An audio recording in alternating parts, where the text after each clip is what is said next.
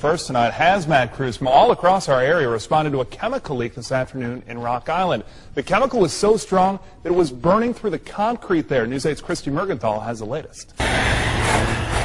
It was just before 1 o'clock Thursday afternoon when hazmat crews were called to the Rock Island water treatment plant for a chemical spill coming from this tanker truck. It's a corrosive agent that the water treatment plant uses, and there was an overflow that caused spillage out from the building onto this driveway behind me. As plant employees evacuated, crews began suiting up, working quickly to stop the leak that had begun eating through concrete. And they stopped the leak using some earthen berms with dirt, sand, and some commercial boom equipment, and had it contained pretty much to this facility within a short amount of time.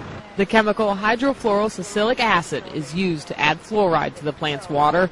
Although it poses a burn risk to skin, those living nearby were in no immediate danger. There's no inhalation hazard at all, so there was no need for us to evacuate any residents around the area. After several hours, crews were able to clean up the leak, allowing operations to return to normal. They had to cordon off the area, obviously, but as far as the treatment of the water and the amount of water being used by the public, there's no effect on that at all.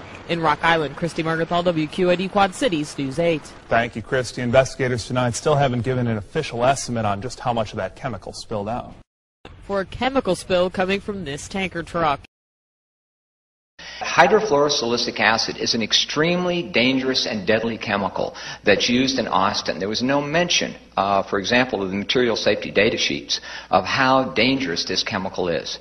Number two is the fact that hydrofluorosilicic acid is also one of the most dangerous chemicals transported in Austin if there were to be a serious accident and a breaching of the container on the highway or the city streets. And a lot of people don't know the hazards associated with a spill and a breaching of one of these tankers that goes right through the city of Austin and to the treatment plants.